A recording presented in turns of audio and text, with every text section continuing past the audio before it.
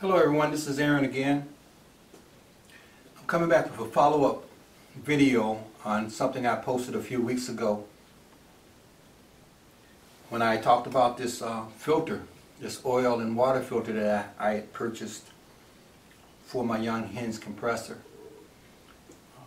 If you watched that video, if you didn't watch the video, what happened was I explained that I had gotten a number of comments that said this system could be putting oil and water into tanks and guns. I checked around with some people I know that own this, and I had owned this one for a year and I didn't see it as a problem. But since it had been brought up, I said, hey, I better address it, because if it is a problem and I'm not aware of it, I at least owe it to those people out there to make them aware of it, that there's a solution to it, I should say. So in looking around, I searched all over the internet trying to find what is a really good low price way of taking care of the oil and water that may be present in this system, and probably is present in this system to some extent, because after all, this thing has oil in it and it uses air, and all air has moisture in it. And I found this particular one, and you can go to my other video and talk about that and look at the price and where I found it and that sort of thing. All the information is there, but there's no point in me readdressing that. What I want to talk about is the system I've now come up with to make sure that this system works well and keeps that problem from your guns and from your tanks. So basically what I've done here is this. This is a Christmas tree stand, but you can use anything that's going to keep this thing upright. As I said in that video, it's very important, I found, to keep this thing upright. The reason you need to have it upright is because the moisture needs to collect in the bottom of this. And the molecular sieves and other things up here that are designed to keep the water out of your system work better when this air is as dry as possible. So as this thing absorbs moisture, that moisture then needs to be released out of us. It just stays there until next time, and it builds up, and pretty soon you're just shooting the air right past it, and it's not being effective at all. So let me just talk about how I've decided to do mine, and maybe it'll work for you too if you decide to follow this course. Stand.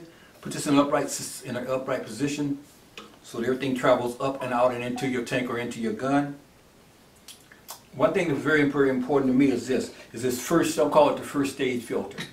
This first stage filter is the only filter I was using up until now. And when taking it apart, I did notice that it was filtering the oil. To how well, I don't know, but it was filtering the oil, and it was filtering the water because this thing was damp.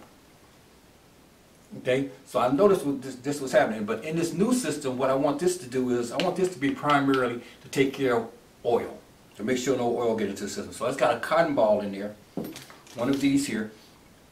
You have to change these out every so often, but that's in there to block the oil. And I put this back together real quick. And in doing that, I also put one of the cotton in the bottom of here to be a secondary filter for catching the oil. Then all the rest of it is dedicated to catching the water before it flows into the system. Now let me tell you how best to keep the water out of your system now, the way this will work. Okay, it's going to be attached like this. You're going to start your compressor up. You're going to have it hooked to your source, of course, what you're filling. And when you finish filling it, this is going to all be pressurized to whatever the point. Let's just say, I never go past 3,500 on mine. It says 4,000, but I'm just saying I'm not going to stress the system that much. I can fill this thing whenever I want to. So 35 is more than enough for me. So I fill it to 35 psi, 3,500 psi.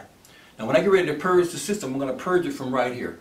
And when I turn this, all this back pressure up here is going to shoot down and force, hopefully, this water that's down here and water that's in here down this chute and out. Okay, so that's going to be the first step in keeping the oil, the water out of your system. The second thing you're going to want to do is you're going to detach this.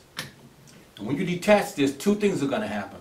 One, you're going to allow this, any moisture that's in there, to drain down and come out of this tube and drip out. So that's going to take care of the moisture in the system. Then you want to screw this off. And you either want to let it sit like this, or you want to go in and actually take this piece of cotton out. I would just let it sit like this and leave it like that until my next fill. Okay, so while this thing is just sitting there not being used, the water is being purged by gravity. Here it's going to be, hopefully it's going to condense and go into the air. When I come back to fill up my gun the next time, That'll give me a checkpoint on this. I can look at this to see if it's turning brown. If it is, I know it's saturated with oil, and maybe I need to put a new one in. So I can visualize that at every field. Screw this back together. Pop it on here. Start the system up. Power it up.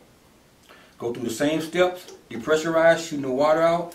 Take this off, let the water drip. Take this off, let it evaporate, and my system is going to stay dry. I think this is a very, very good system. I found this, all these are parts from my garage, so I didn't pay anything for this. Of course, I think this was about $100, I said in my last video. And so for $100, you're all set, and you know that you're going to save from oil and water. And I think that that's a good thing, just to assure yourself that, especially if you can assure yourself that for $100. So that's the video that I wanted to do on this, to give you an update of where I am with it. And I think I'm now totally satisfied with this system. And let me just say this, I've had a couple of videos of people kind of still questioning the quality of this or questioning the use of this. I just want to say, go back to the video and look at and please read under that video people who had this thing for 3 years, 2 years, had no problem with water, had no problem with oil to their knowledge, that came back with comments about how great this thing is. I've had this for a year with no problem. For $200, I think I paid $229 for it.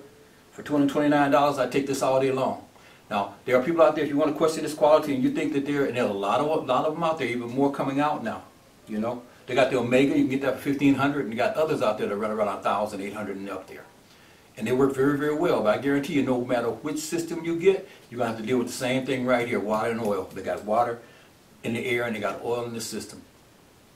If you're on a budget like me, this is the best system. Under $350 and you're set to go. So, again, I want to thank you guys for tuning in. I want to thank those guys of you who subscribe and those who comment. And I hope to be coming to you with another video very soon. So, again, thank you for your time. Let's keep it safe. Let's keep on having fun with this thing and passing on the knowledge we do have to each other. Thank you.